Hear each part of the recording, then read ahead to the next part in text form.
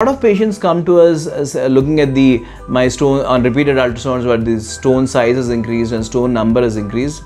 Like I said, it is totally different from kidney stones and gallstones. In kidney stones, if your stone size is less than 6 millimeters, it can pass down the urinary tract and go out. So you can just follow up. While in gallstones, it is not the size or the number of stones that is important. It is irrelevant to us. A patient symptoms are matter. If you have no symptoms and you have 50 stones in your gallbladder, there is no need for treatment. We can just follow you up and treat you when the symptoms occur. On the other hand, if you have symptoms of gallstones and you have a single small stone in the gallbladder, even then treatment is mandatory. So the treatment is based not on the size and number of stones, but based on whether you have the symptoms or not.